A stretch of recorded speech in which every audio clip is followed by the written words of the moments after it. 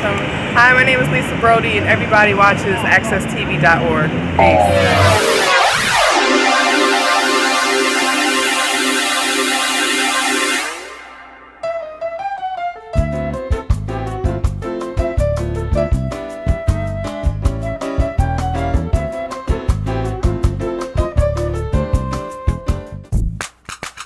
Let's do it.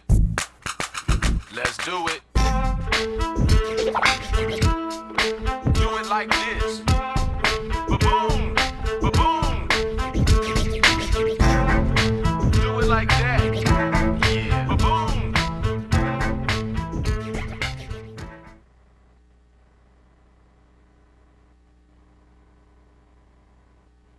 Downtown accesstv.org studios in downtown Hartford. Today is August the 17th. I hope everybody is having a very nice day. It's a very nice, comfortable day again in New England. I just want to get a few things addressed right off at the bat. There's going to be an anti-violence rally today at 6 o'clock at 82 Sterling Street. Basically, a young man was killed this past week, a senseless killing. And I don't know if it's going to be a lot of people that's going to be attending, but I think everybody on that street and everybody in the community needs to try to show some support. Basically, this past week I've been doing many different topics. The first couple of days, Monday through Wednesday, dealing with political issues. Yesterday, just trying to deal with issues of, jobs, careers, opportunities. And now I'm going to kind of get into, is it easy to get the job done or not get the job done? Because really, when you look at the big sense of the big bottom line, it's either what you can do or what you can't do. You could always look at the reasons why people do one thing or why they do something else. I mean, I brought up yesterday so many different factors about jobs, businesses, opportunities, did a little bit of overnight research, and it still comes back to the same reality. Can you get things done or can you not get things done? And many people in this country just right now are not able to always get everything that they need or everything that they want. You got some factors where you have a lot of men out there and women, but mostly men that feel like breaking the law, selling drugs, robbing, committing crimes is their way to get what they want and get what they need. Other people don't do that. They try to work, they try to go to school, they try to invest whatever little bit that they can do. So I try to weigh both sides of the equations. Sometimes, as I mentioned before, when your back is to the wall, you screwed up and you only know one way, and unfortunately if that one way is the wrong way, then that's the path that you go down. But there's a lot of consequences that goes into going down that path of doing things the wrong way. Selling drugs and drug dealing is a big part of our society with the underground economy, like I mentioned, that I might want to get into a little bit. I don't know if you can take a job and really compete with the drug game the way it is set up. See, the thing about the drug game is basically when you can buy a product at a low price and get a high rate of return. And a job market really don't fit into that equation in most cases. So now you're talking about a person that many times who, 20 years ago when it was really flourishing all over the country at a very high level, a person at the low end could sometimes come up with $20 and then he can take $20 and turn it into $200. And that's just the whole monopoly game of how the drug market can go from one level to the next level. Job market is not quite that simple. When the company hires you for a base price, unless you get a raise or a promotion, your base pay pretty much stays the same. So, cost of living doesn't really stay the same. The economy changes. There's a lot of different other factors that gets into the whole reasons why people will sometimes do the wrong thing or do the right thing. You can get into religion, spirituality, having a higher purpose, believing in God, knowing the 10 commandments, and some people could even know all of those beliefs and still end up doing the wrong thing. So it's a real tough vice sometimes when you get into drugs, the prostitutions, the alcohol and drugs, the illegal and legal forms of gambling. Those are four real structural vices that exist in our society that you are competing against and what at all on particular times. Even on the low level, because I mentioned this about the argument, well, not an argument, but just a debate I had with somebody about, paying somebody $10 more for doing lawn care. I did a little research, and actually that $10 can make a big difference when you add it all up. Somebody that cuts our grass for $30 per cut, and then the person wants $40 per cut. When you add up of cutting grass 3 times a day for $30, that's $90. 4 times a day, 3 times a day for $40, that's $120.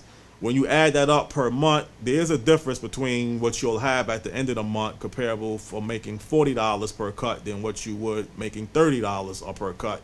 So money always plays into the equation when you're talking about choosing what you want to do and choosing what you don't want to do. That $10 can make a big difference. What we need to be focusing on is the differences on why some segments of our society still look one way and other societies look a different way. I know somebody that actually has bought a second home down in South Florida, one of the affluent areas, Aventura, and basically you have a lot of areas in that part of the country that you have a lot of condos, a lot of development, a lot of retirees, a lot of international travelers.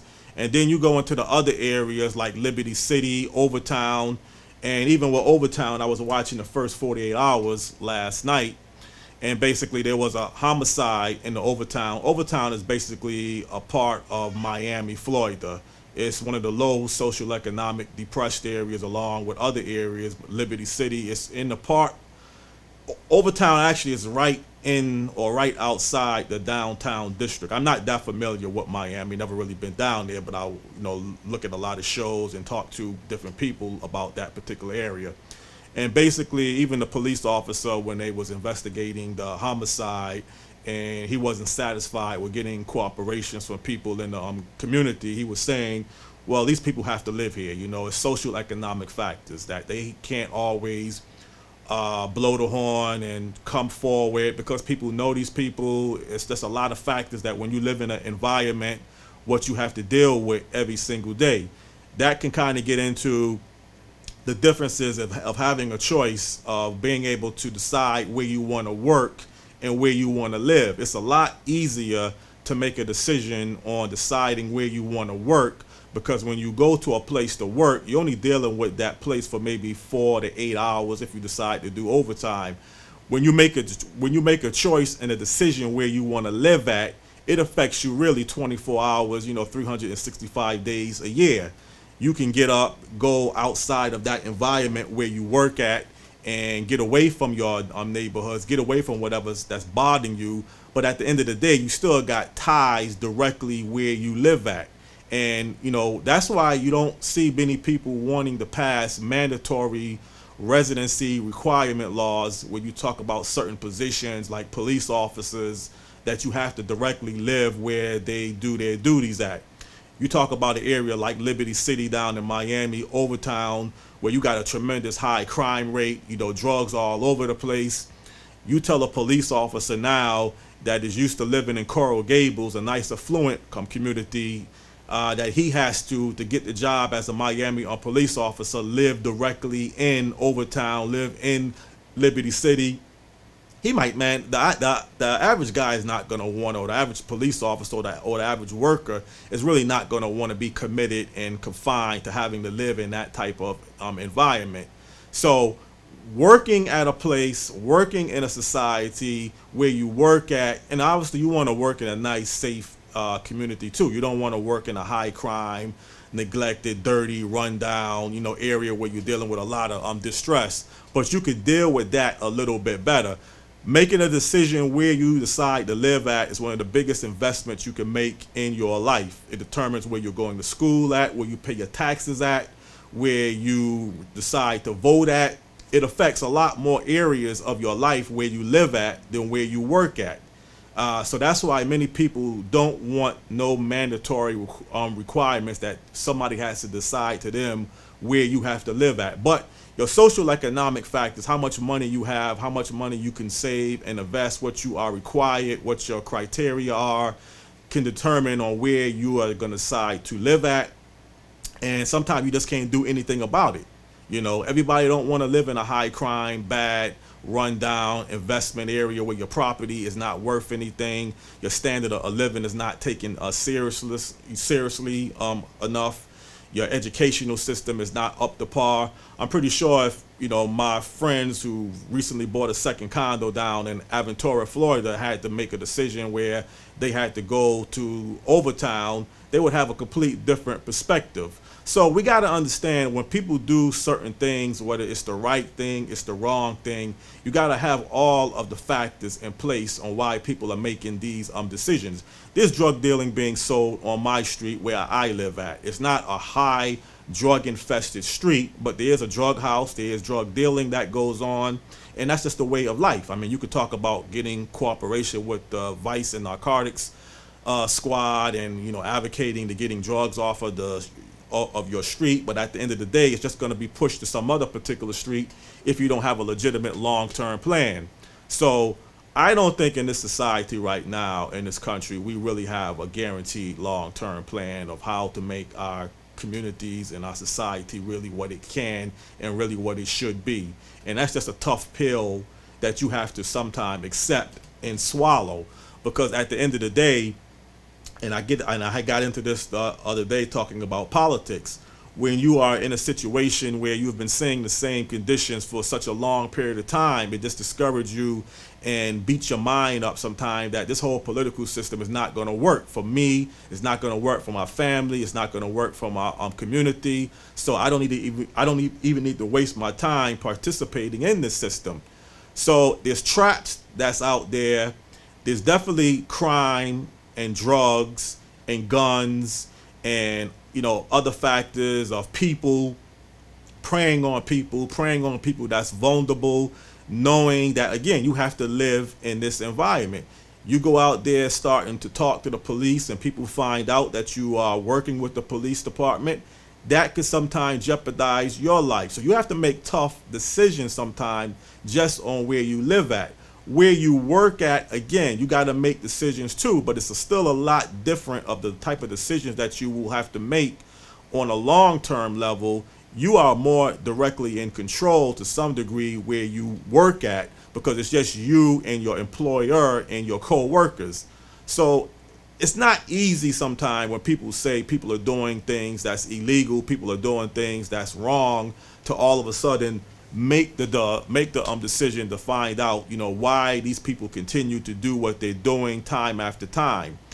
I'm pretty sure us as a society don't like the things that we see. We don't like guns. We don't like crime. We don't like people not going to school. We don't like to see people hanging all over street corners. We don't like to see people jam-packed at the Department of Social Service facilities Monday through Friday looking for handouts. But you got to sometimes put yourself in these people's positions. If you make one mistake, you get your life off track. It's not easy to get yourself back on track. And making bad decisions sometimes could be a routine that people get into. You have tremendous burdens. So I'm just really trying to cool off today. You know, it's not that hot, but just trying to keep myself cool. Sorry about that.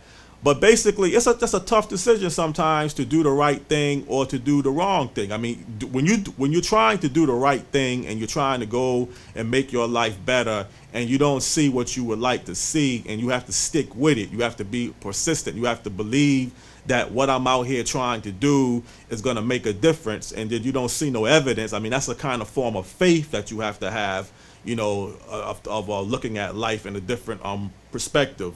So it's not an easy decision sometimes when people see the whole big picture and you don't see what you think you need to see or what you would like to see. So again, hopefully people were able to get a little bit more out of this program. This is the last day for the week of doing the small report until Monday. This program is online, accesstv.org, Monday through Friday, where I'm going to try to continue to get this routine going with different topics and different issues every single day. Every now and then there might be a special report that I might get into. But right now, just a basic 15-minute routine, broadcast here downtown, accesstv.org studios. I really appreciate the work that my executive producer has done putting this program together. And hopefully we can expand it and make it better, but still keep the base format in place. And again, there's going to be a big anti-violence rally today at 6 o'clock at 82 Sterling Street. I have some family that even lives on that street.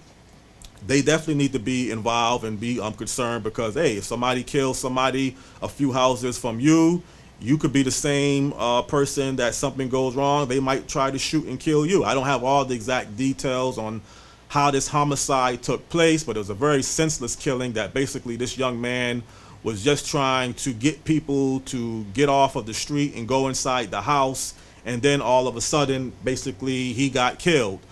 The person is still out there. The person needs to be apprehended. And this is a major problem that we have all over our country, dealing with right and dealing with wrong.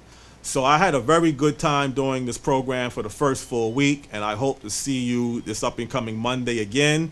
And until that next time, keep the faith. Let's do it.